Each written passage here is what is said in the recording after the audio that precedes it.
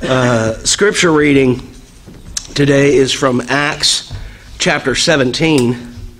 Acts 17 verses 24 through 25.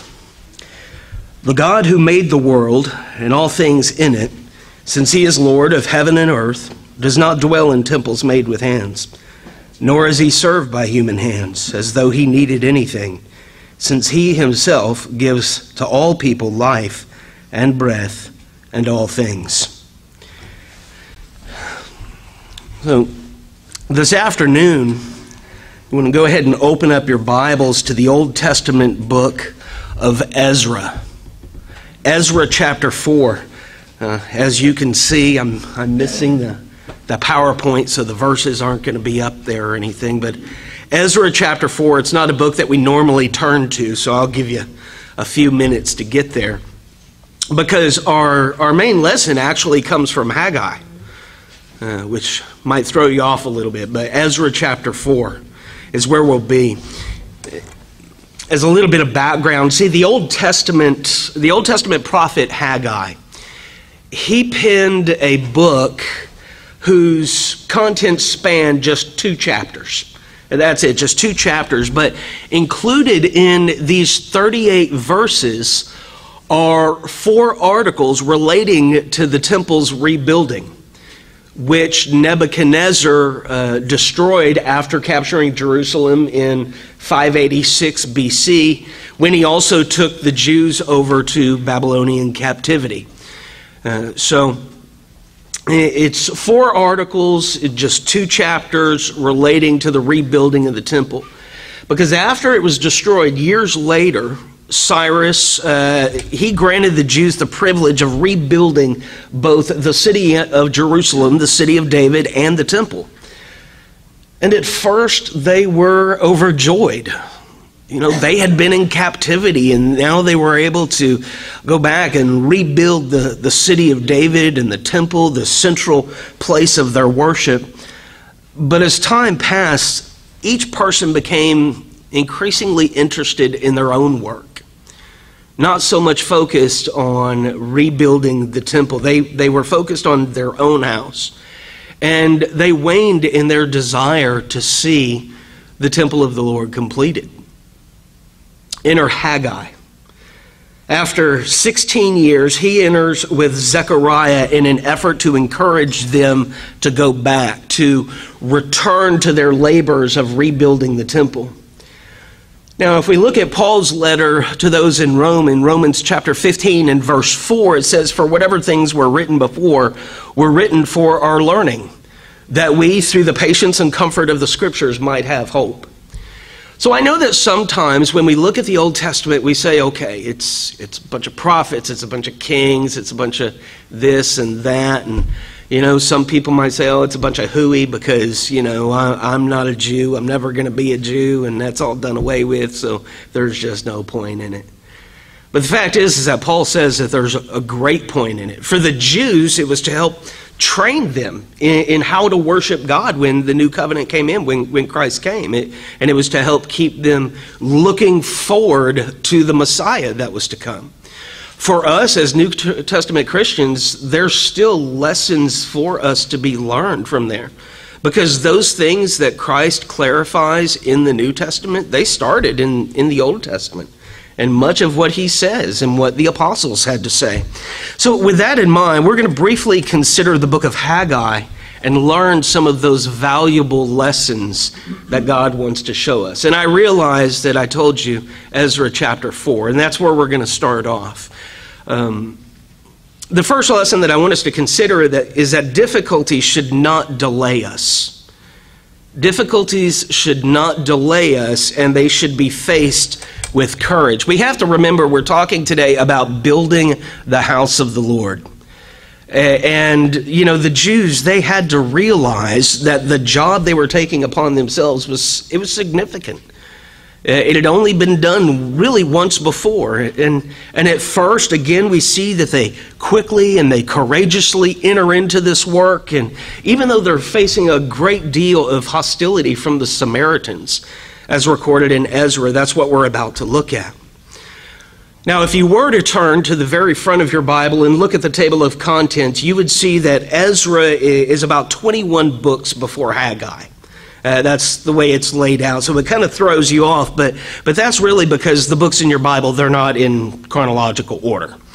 And realistically, if we were to look at things chronologically, Ezra and Haggai, they're within about 100 years of each other. So you look at your Bible and you say, wow, there's 21 books between them, so there must be a great deal of separation, and really they're only about 100 years apart. The events are. So listen to what Ezra records about those opposing the Jews.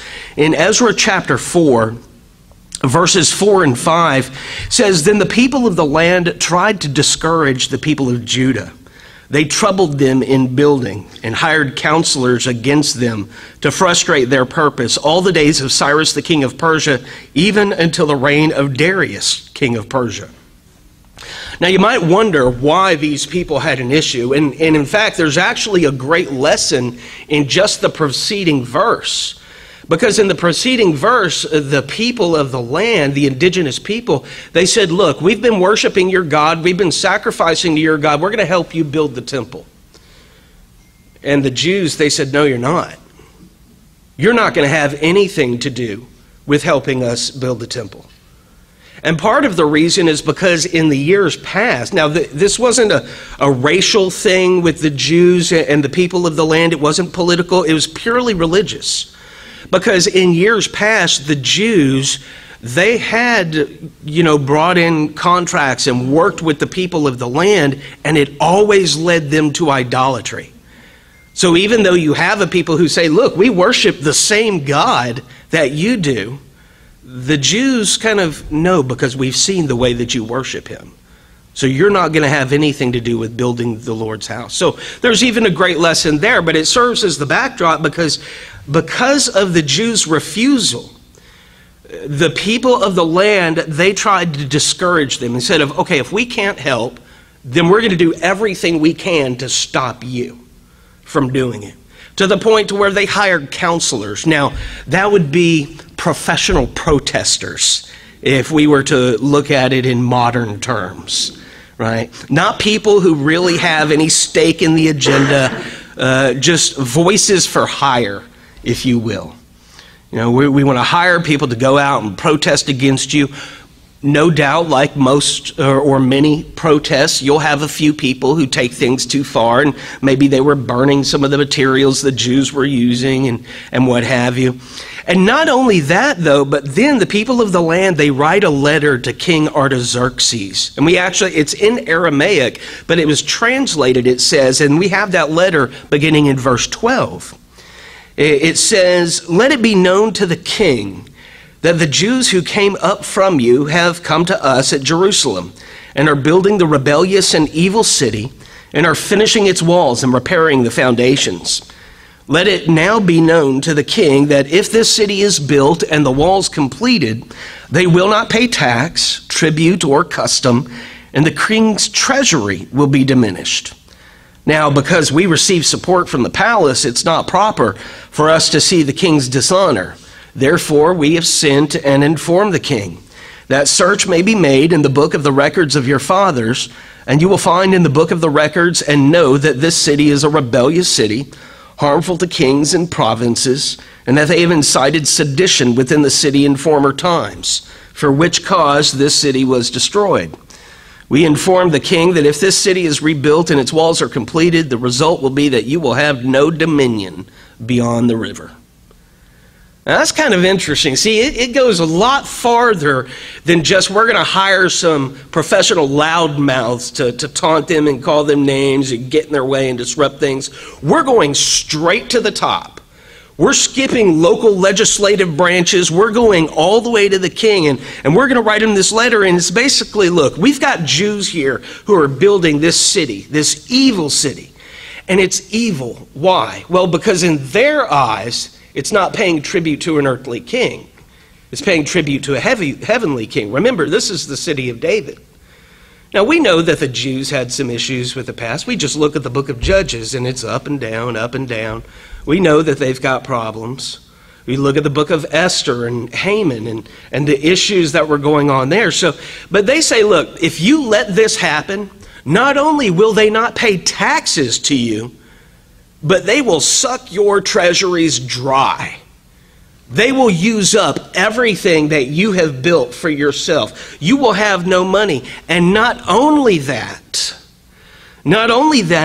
but you won't have any dominion either. You will not be able to control these people. They're rebellious people, a seditious people. And they tell the king, they tell Artaxerxes, don't take my word for it. Go look at the history books. Look and see what it said. It's very much akin when I'm up here or someone else is up maybe preaching or teaching. And it's like, look, don't take my word for it just because I'm standing behind a microphone. No, go look at the book. Make sure that it's in there.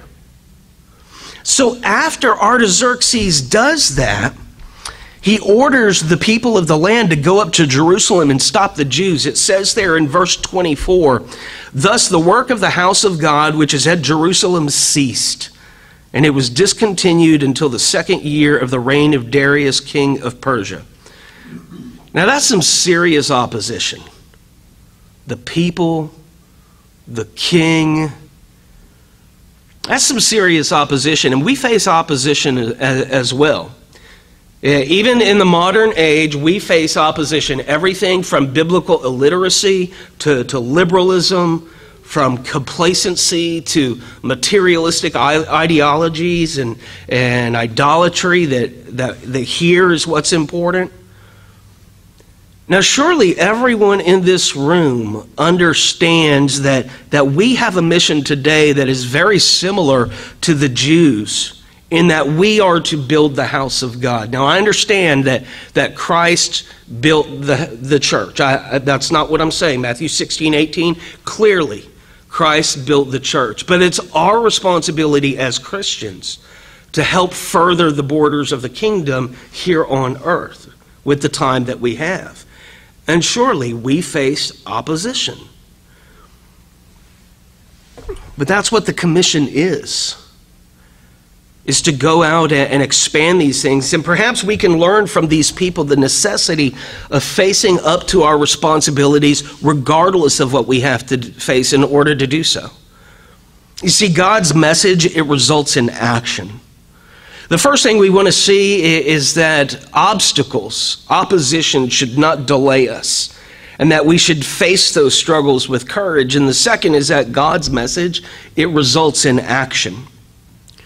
Though the people had become disinterested in rebuilding the temple, the message of Haggai, a message from God, changed all that. And another prophet, Isaiah, he would write in chapter 55 and verse 11, so shall my word that be that goes forth from my mouth. It shall not return to me void, but it shall accomplish what I please, and it shall prosper in the thing for which I sent it. Meaning the word of God, if the pure word of God goes out, and it is spoken in truth, and it's spoken in love, and it's not compromised, it will yield results. It may not yield them to the degree that we want. I tell you, I would love nothing more than to stand here on a Sunday and have 40 people come up say, I need to be baptized right now. I can't put it off. I would love that. I sit there and I've got friends over in various points in Africa and what have you, and I see them post online all the time, about how many baptisms they have. We have one gentleman who messages us a couple of times a week, actually. And he's always sending pictures of how many people are responding and being baptized and all of this. So the results that we receive, they might not be to the quantity that we want or to the degree that we desire, but they will yield results if we do it in truth and love. The Lord's message brought the Jews to their senses and caused them to again begin their most important work. Yeah, sure, it took a while. It was kings and it was people and it was a lot of pressure that caused them to stop, and they started, focusing on themselves. But But Haggai comes in with a message, and it really stirs them up.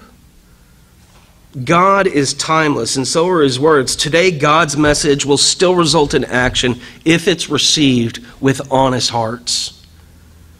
Y'all remember the parable of the sower, right? Or maybe some do more than others. I'll just read it real quick for those that may not, or those who may be watching this online and aren't familiar. But Luke chapter 8, verses 11 through 15. Now the parable is this. The seed is the word of God. Those by the wayside are the ones who hear. Then the devil comes and takes away the word out of their hearts, lest they should believe and be saved. But the ones on the rock are those who, when they hear, receive the word with joy, and these have no root, who believe for a while and in time of temptation fall away. That's the Jews at this point. That they had the word of God. Some temptation, some opposition comes. The devil comes and takes that word away. Now, the ones that fell among thorns are those who, when they have heard, they go out, they're choked with cares, riches, pleasures of life. They bring no fruit to maturity. But the ones that fell on the good ground are those who, having heard the word with a noble and good heart, keep it and bear fruit with patience. You know, I think that at times, every one of us resembles each of these. I don't think it's really one individual that it matches. Because you know, there could be times when, you know, you hear the word of God and it's noble and you have this good heart and you keep it as best as you possibly can. And then life just kind of gets in the way and you struggle and you wane for a little while and maybe skip a service here, skip a class there. And so then you're kind of translated from that last soil to one of the others, and then it comes back. And so I think really this is kind of the context of a spiritual individual at different levels, though. You know, Hebrews 4 and verse 12, it says, "For the word of God is living and powerful and sharper than any two-edged sword, piercing even to the division of soul and spirit and of joints and marrow, and is a discerner of the thoughts and intents of the heart." You ever think about, just as a side note here on Hebrews 4:12, you know, the word of God piercing even to the division of soul and spirit and of joints and marrow. Have you maybe ever, and obviously I'm not asking you to raise your hands or anything, but maybe you just know of someone who's had a bone marrow transplant? You know, that's a painful process. There's no sedation there. It's painful and you're screaming out. And it's kind of like the word of God sometimes. When you're convicted in your spirit, is that it can be painful sometimes.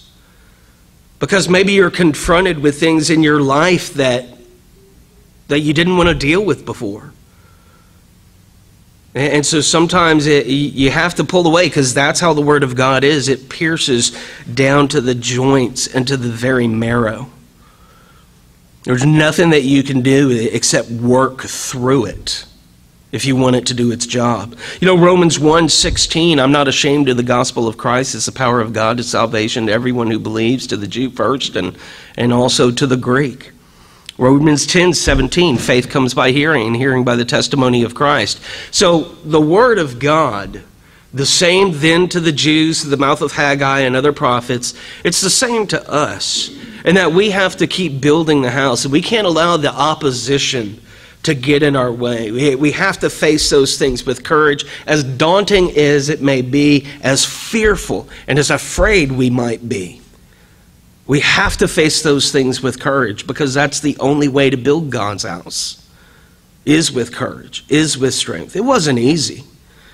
But I'll tell you, at least we're not living in the times where people are burned at the stake for preaching, or being drawn and quartered, or any number of punishments. We don't live in those times.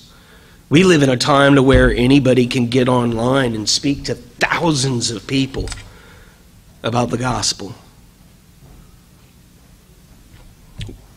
we have to consider that before the seed is watered, before God gives the increase, the seed has to be planted. That's why Christians have to teach the gospel, whether in personal studies or otherwise. We need men who are not only willing to study, but to stand and speak the truth. And I say men talking about the mixed assembly that we're in. But ladies, and I know that you know this, and God bless you for it, you know that doesn't get you off the hook, though. You know that. But we also know that there can be some men who say women have no place, and there can be some women who say I have no place. Christians are all given the commission to work, man or woman. It may be at times unpopular. In fact, more people will reject it than accept it, but the truth will ultimately prevail. You know, Richard Wurmbrand, he was a Lutheran priest. He passed away 20 years ago or something. But he was imprisoned and tortured by the communist regime in Romania in World War II. And they had maintained a policy of state atheism, very much China. And in his book, Tortured for Christ, which you can actually get for free, just Googling and going to their site, he writes, "It was strictly forbidden to preach to other prisoners. It was understood that whoever was caught doing this received a severe beating. A number of us decided to pay the price for the privilege of preaching, so we accepted their terms. It was a deal. We preached, and they beat us. We were happy preaching, they were happy beating us, and everyone was happy." You know, it is kind of, in a way, a humorous way that he puts it, you know. But you read this tiny little book, you know, about his stay in prison, and, you know, it's interesting to read them being forced to stand for days on end, being put in these cages with spikes, and every time they lean, they get poked by an iron nail or something. I don't agree with all of his doctrines, but I do agree with his courage. And I can only hope and pray and wish and everything else that if those times were here in the United States, that I'd be able to do that. I hope. I don't know, though, honestly. I think that's all something that we all have to examine as to how we stand in opposition. But if we don't allow the difficulties to delay us and we face struggle and opposition with courage, God's word will result in action, one way or another. For Christians, it will be encouragement and to strengthen. For the non-believer, it will convince and convict. And our materialism should not push God nor his church to the background either. See, the Jews before Haggai came, let's go ahead and turn over to Haggai chapter 1. I'll give you a few minutes to get there. I know, Haggai chapter 1. I'm not looking to see who's checking the table of contents right now. But Haggai chapter 1. Before Haggai came, the Jews, they had allowed the building of their own houses and the attaining of wealth to crowd out the rebuilding of God's house. They allowed what they wanted to take prominence. So I just want to read, beginning in verse 4 of Haggai chapter 1. "Is it time for you yourselves to dwell in your paneled houses, and this temple to lie in ruins? Now therefore, says the Lord of hosts, consider your ways. You have sown much and bring in little. You eat, but do not have enough.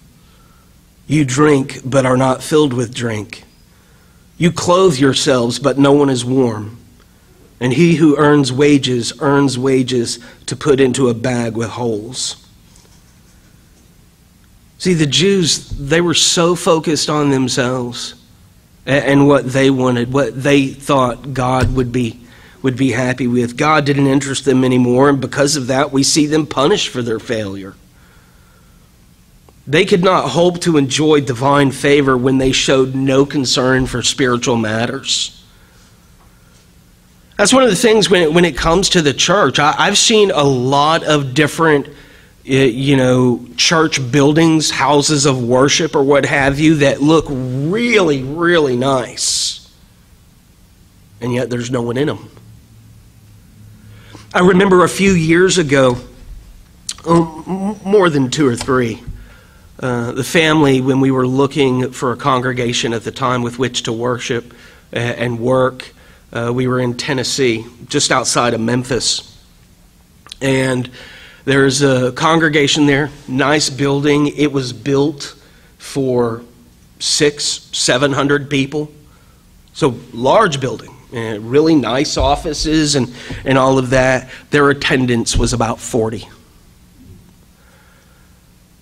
Sadly, that's the state of a lot of congregations in the United States. Now, I'm not saying it's wrong to have a nice building or a big building or anything like that, but if we're focused on building our own house instead of God's own house, then we're just like the Jews. You're building this over here, everything looks great, but my house is in ruins. You have these nice paneled houses and all of this stuff, but my house, the beams are rotting. When we're building the church, when we're helping to build based on that chief cornerstone, it's more of a matter of the physical. It's the spiritual.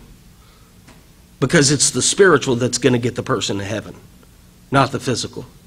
We all end up in the same place, in the dirt. Doesn't matter how rich you are. Doesn't matter what accomplishments you've had personally. In the end, we're all placed in the ground. It's like Steve Jobs, one of the richest people on the planet at the time, founder of Apple and all of this. His last words, "Oh my, oh my, oh my." I almost have to wonder, was he saying, "Oh my, I was wrong. Oh my, I see what's coming. Oh my, I can't believe I have to die too. I thought my money was going to save me." Not a clue. We might ask, where are we on this account? Do we expect to enjoy divine favor and not be focused on spiritual matters? Do we think it's a trade-off? From this list, in Haggai 1, 4 through 6, it's rather evident that we have a vast majority of people who hope to receive divine favors even though living a life in total disregard to spiritual matters. And when I say we, I'm talking about the whole of humanity. I'm talking about those within Christendom. Okay? If our pursuits of materialism crowd out the building of the Lord's house or the worship, then our wealth has already cost us too much. Mark 8, 36 and 37, "For what will it profit a man if he gains the whole world and loses his own soul? Or what will a man give in exchange for his soul?" What are you willing to give up for your soul? Now, $1 million? Most Christians would probably say no, not for $1 million. I wouldn't give up my soul for all the money in the world. Fair enough. Would you give up your soul for the bitterness in your heart against your brother? Would you give up your soul for the anger that you can't put away? The anger toward your neighbor, toward your family or your spouse? Oh yeah, you might not give it up for $1 million, but would you give it up for that Netflix movie you shouldn't be watching? It's sad and puzzling that which is most precious to us, that we wouldn't sell for we won't sell it for all the world's wealth, but we'll give it away so cheaply. I don't understand that. I won't sell it to you for $1 million, but I'll give it to you for a pound of dirt. That's what it equates to. Surely we all have to understand the principles set forth by Paul relative to sowing and reaping over in Galatians 6, verses 7 through 8. If you're taking notes, do not be deceived. God is not mocked. For whatever a man sows, that he will also reap. He who sows to the flesh will reap the flesh, will reap the flesh of corruption. He who sows to the Spirit will reap everlasting life. We have to be careful not to allow material consideration to crowd out God or his worship. The concern of material things is not wrong in themselves, but it is when they become the dominant things in our lives and we think that we can buy heaven. Man shall not live by bread alone, but by every word that proceeds out of the mouth of God. Luke 12, verse 15, he said to them, take heed and beware of covetousness, for one's life does not consist in the abundance of things he possesses. 1 John 2, 15 and 17, do not love the world or the things in the world. If anyone loves the world, the love of the Father is not in him. Period. End of statement. You love the world, you don't have the love of God in you. I didn't say it. Technically, even John didn't say it. God said it. For all that is in the world, the lust of the flesh, the lust of the eyes, and the pride of life is not of the Father, but is the world. And this world, he says, is passing away, and the lust of it, that'll flee too. But he who does the will of God abides forever. Because of this, we see God beginning to punish them for not honoring him as they ought. Because when our love for material things overshadows our love for God, it displeases him. Look down at Haggai, chapter 1 still, verses 9 through 11. Don't worry, we're going to start to close. I was hoping the clock was still broken. But beginning in verse 9, you looked for much, but indeed it came to little. And when you brought it home, I blew it away. Why? Says the Lord of hosts, because of my house that is in ruins, while every one of you runs to his own house. Therefore the heavens above you withhold the dew, and the earth withholds its fruit. For I called for a drought on the land and the mountains, on the grain and the new wine and the oil, on whatever the ground brings forth, on men and livestock, and on all the labor of your hands. And then you could go back to verse 9. Why, says the Lord of hosts? Because my house is in ruins. You wanted to grow, but you were so focused on yourself that I withheld it back. You want to sit there and you want to say, well, what can I do? What can we do? What programs, what events, what can we do to help it grow? Meanwhile, God is up there in heaven shaking his head saying, you can't do anything. I withheld it because my house is in ruins. By material things, by the way, we're not just talking about physical objects. I'm sure we all know that. It could be an attitude of the flesh and not of the Spirit. It may be putting other activities in front of the gospel. Each one of us, each individual person has to examine, test themselves to see whether they're in the faith or not. That's what Paul said in 2 Corinthians 13 and verse 5. Each one of us has to look at ourselves in the mirror, not with the noise of the world, not with our spouse going, or anything else. No, look at ourselves in the mirror. Close everybody else off and say, who am I in Christ? I love my wife, but when I die, she's not going to take the witness stand for me. She's not going to be there. We stand and are judged alone. Shut out the noise and examine who you are in the faith. Full obedience to God is a necessary condition of approaching him. For the Jews to receive the blessings that God promised, their lives had to come in tune with God. Like today, total obedience is necessary as a condition to approaching him. Hebrews 5 and verse 9, having been perfected, he became the author of eternal salvation to all who obey him. Paul wrote Ephesians 1 and verse 3, blessed be the God and Father of our Lord Jesus Christ, who has blessed us with every spiritual blessing in the heavenly places in Christ. Luke records in Acts 4 and verse 12, there is salvation, nor is there salvation in any other, for there is no other name under heaven given among men by which we may be saved. There is no one else. But the Jews didn't realize that. For as many as were baptized into Christ have put on Christ. Too many want to half-step in their walk with God. They're not fully committed. Sure, at first things are going well, just like the Jews. They started off building the temple, everything's great. But then things start to get in the way.